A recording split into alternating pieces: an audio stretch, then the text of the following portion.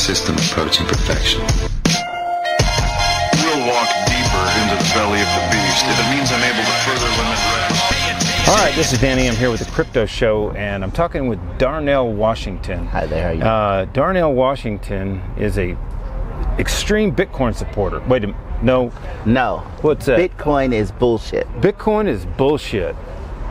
We love to get other perspectives on the show. You know, we love to hear all kinds of things, and I think that Bitcoiners should actually listen to you, whether they believe you or not, just so that they can get the perspective of what your opinion is, and maybe this is the opinion of other people widely, and this can be our attack vector, and these are the things that we need to fix. So tell me what you think about Bitcoin and why it's not secure. Well, Bitcoin is the best of the worst, okay? Let's get that started right out of the bat. There are a lot of security and a lot of vetting that's been done behind the Bitcoin technologies, but what I'm really talking about is that cryptocurrency as a whole is really something that I think a lot of people are looking at as their way, the alternative, the next best thing, the next alternative. And you know, it's more of a flash in the pan. It's more of a fad. There's a lot of people who are trying to get into new and emerging technologies. They're trying to do something new. But there's a lot of different challenges that you have with being able to interface not only with blockchain and cryptocurrencies, but the environment. You know, the amount of hacking and the cyber attacks that's going on. It's really, people are not as well educated to being able to use cryptocurrencies and to be able to buy and to trade as they really need to. So my purpose of why I say bullshit on Bitcoin and cryptocurrencies is that unless you become formally trained and educated in how to protect your wallets, how to not trust the third-party people who are trying to sell you, but to do due diligence to understand, just like someone should do with the stock market. You know, they should know who they're buying. They should know what are the capabilities of having them being robbed of their transactions. What's the due diligence that you need to do to make sure that your hardware is secure, that you're using to process and to mine Bitcoin and to protect your wallets. That's really what I'm here to do, is to provide a level of education. And also, like, protecting yourself online. You know, if you're using a credit card, you're opening yourself up to hacking a lot easier than Bitcoin. And not just hacking of, say, stealing that transaction, but stealing your entire identity. And this is where I think that Bitcoin is a great tool, because it's a push payment system rather than a pull payment system. So you're not required to give your social security number, any information, really. You don't need to online. So I think Bitcoin is really a good tool for that. What do you think? Well, I think that as far as the kinds of protections and controls, and everything is open to cybersecurity attacks and vulnerabilities and identity theft. But one of the things that happens is that there are various levels of controls that are built into the financial industry, such as zero responsibility. The FDIC protects your online accounts and your transactions. For, normal day-to-day people, the FDIC will protect your banking and your checking accounts and your savings for up to $250,000 per. Mm-hmm. But in the blockchain world and in the Bitcoin world, there's no levels of protection if your wallet gets stolen. Even though you might be able to freeze it or to do other areas, then you're still susceptible to a lot of areas. And the other important part... Well, now let me...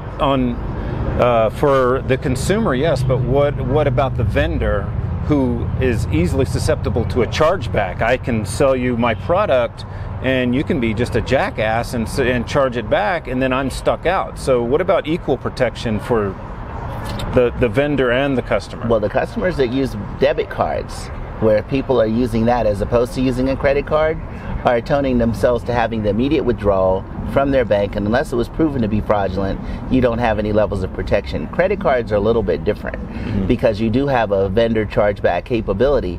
But one of the things that I look at as far as the insurability, as far as if you do have fraudulent activity that's detected on your account, identity theft is very prominent and prevalent. But it's not only being used from the financial world with your banking and your electronic transactions, but there have been various data breaches of your health records, your work records, your employment histories, to the point that identity theft and privacy, we almost have to consider it to be a lost art, because once it's gone, you can never get it back. Right. And so I think that identity theft, I know that my identity has been compromised at least 5 or 6 different times, and any one of them, that once I have one identity and it's compromised, it can be reused. Right. So I think that my area of the anonymity and the protections that you get by cryptocurrency It's somewhat negligible because the fact is that I don't have any identity that I can hold private anymore. Right. So we are here at a crypto cannabis conference. How does what you have to say apply to cryptocurrencies and cannabis? Well, my area is as far as I'm not a consumer of cannabis products. Neither am I. I do believe that as far as the legalization of cannabis is something that is on the national agenda and it's on the national radar. And me, myself, I am pro-legalization of cannabis, and I do believe that I can be of good benefit because of the level of education I have in cybersecurity and being able to protect people's, not only their identities, but their data and the information of their customers, to protect them from cyber thefts and data breaches and information pilferage, that I think that we can apply that same technology to the cannabis industry. And because there's just so many people that get caught up in the fad, the crypto currencies, which is a fad, and cannabis, I know, is something that's very well entrenched and on its way to becoming legalized. I think that we can help people to usher in a more safe way to have transactions and to being able to protect their money, and that cryptocurrency is not the way to do it. Well, until it's legal federally, I would argue that it is, especially for people who use who use credit cards. Yes. For one, you can't use a credit card in all dispensaries. Some dispensaries actually do have the ability to accept credit cards. Yes. I know of one in Aspen. I'm not familiar with what's going on around here, but I don't think that everybody wants to use their credit card because they don't want to have that transaction associated with their bank. Maybe you buy some weed from a dispensary and maybe Chase decides to shut your bank down or report to your job. Those you don't want that out there. So you want an anonymous way to transact digitally. What alternative is there to cryptocurrency to do that? You mean besides using cash? Well, maybe you don't want to use cash. Not everybody wants to carry cash. Well, I think that what happens is that as far as cash being able to be reported, it has something that can be tracked, something that can be regulated, and it can be enforced. If you get robbed of your cash, you can at least report it to someone who will likely do something about it. If someone steals your crypto wallet, you really have very little recourse. So the anonymity of what happens as far as people who want to be discreet, there's other areas, and we can go into a long dissertation as far as about privacy. If somebody steals my wallet full of cash, I'm not going to get that back either. Well, not really, but there are people who will go to prosecute and to at least investigate that crime.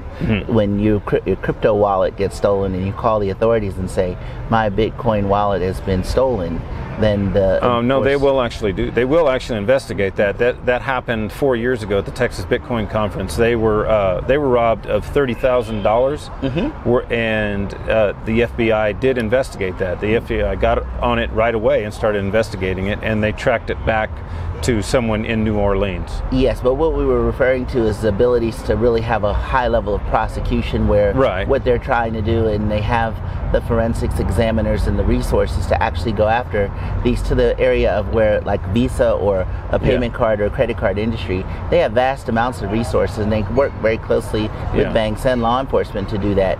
Even though there is art of the legal and the law enforcement authorities to enter into areas where they will investigate it, those are very far in between as far as in their levels of investigation, whereas people have a broader sense of being able to investigate financial crimes that occur with credit cards, and there is actually groups that exchange threat intelligence information about people who are doing scamming against the financial industry, and they do have people who do information sharing and analysis on those areas, and they're very small in the crypto industry.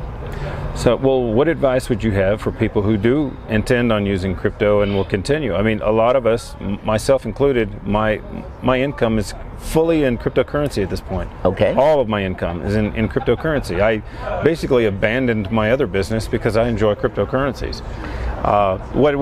What advice would you have for me or anyone else like that? Well, I think that you should hire me to come in and to take a look at your cybersecurity posture to make sure that you've minimized your risk exposure and your threats from your mobile phones, your home computing environments, the areas where you broadcast any personal information, or to identify where all your information is currently stored. Right. To make sure that you're not profiled as a high value asset and a target, so that you are going to be able to have multi-factor authentication, token-based encryption, and cybersecurity for your crypto wallet. Yep. I think that you should make sure, if you don't already have those things to the level that you're confident beyond a shadow of a doubt, because you have a lot to lose. I heard what you were saying about Trezor, and I believe it was somebody had bought one Trezor on eBay. Well, the guy didn't change the seed key. Like it wasn't actually Ledger or Trezor who sold that. It was a second party or third party who sold it and kept the seed key. Yes. I don't really use those either. I have a Trezor, a Ledger, and a Keep Key, but they were given to me. I actually use something called Billfold, and it's a metal box that I put my seed keys into. Yes. And that's what I use. It's offline, when you do put your seed keys online to being able to transact it, you risk your systems open to exposure, and that have your devices, have they been trusted, have they been scanned for interoperability, for malware that could intercept those seed keys over the transmission media of where you broadcast to go from your offline state to your online.